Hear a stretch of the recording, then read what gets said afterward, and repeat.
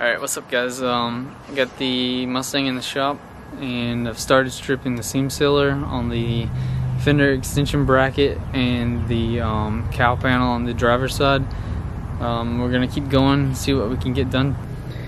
Alright, so I started stripping the paint and the seam sealer on the fender extension bracket and the cowl panel here on the driver's side. The reason I did that, it really exposes the spot welds that you need to grind out. So it makes it a little easier to see exactly the spots that you need to grind.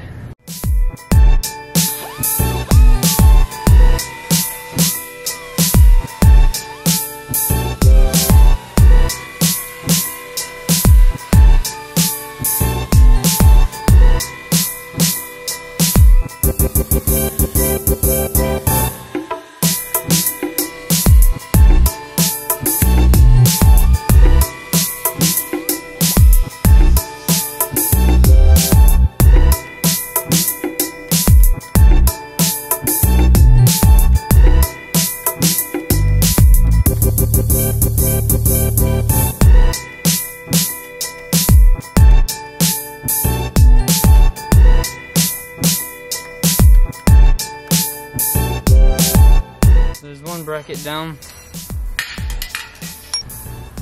Alright, now on to the other.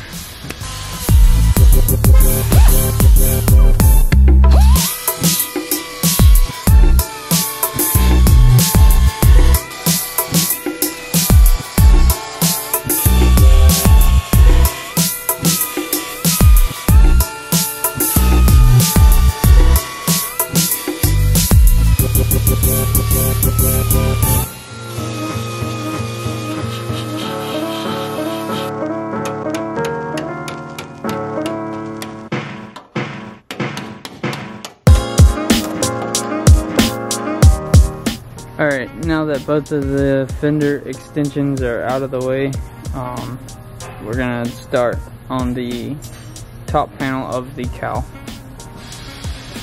So first I need to get all this seam sealer off of the top cowl panel.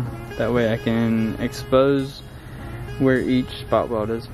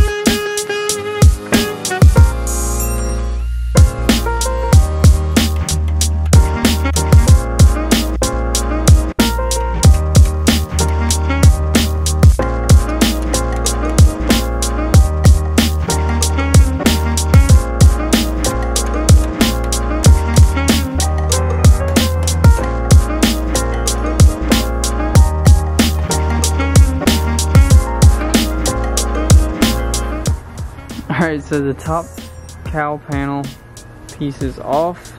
Let's get you a better look at all the garbage that was in here.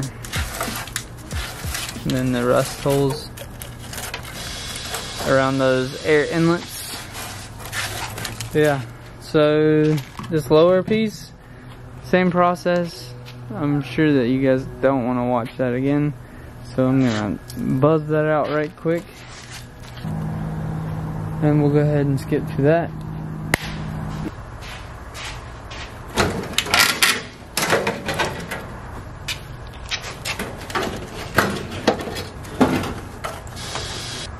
Alright, so the cowl is out. You can see all the internals of the dash. What a cluttered mess of wires and all sorts of stuff in there. But you can still see it. There's some stuff that I need to clean up. I want to grind all this out, see if it's all good. It all seems to be alright, but you never know until you really get down into the past the surface of it. But yeah, it came out pretty easy. Same process as the top panel. I did leave you could probably see the heater box that's back there, and then I left the fresh air vent on it. I knew it would come out. Same thing, just grind it and break the welds with like a hammer or a seam splitter.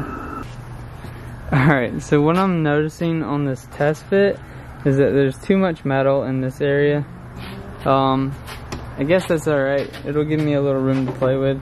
But you can see it's supposed to go in this slotted area. So I'll have to grind that down to fit.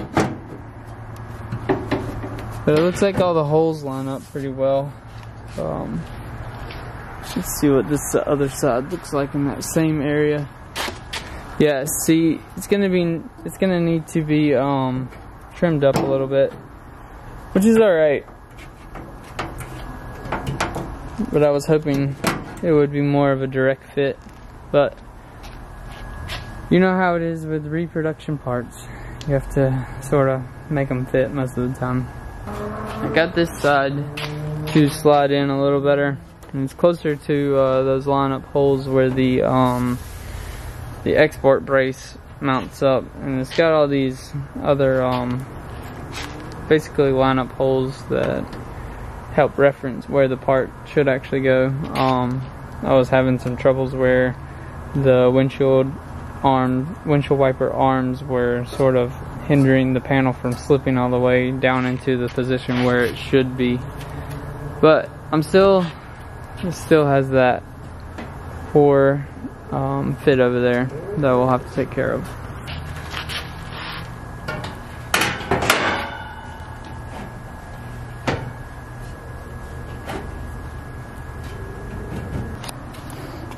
Alright, so it's a start. Still need to prep everything to be welded in. I need to clean up all the rust and all the areas around, get all the seam sealer out of the area, and I really want to peel our 15 the inside, the lower part of the cowl, and then I got to get all those fitment issues sorted out. But yeah, I'm gonna call it a night. I feel like we accomplished a lot tonight with getting the cowl out and just making some leeway on the whole project. But yeah, alright, stay tuned, like, comment, and subscribe.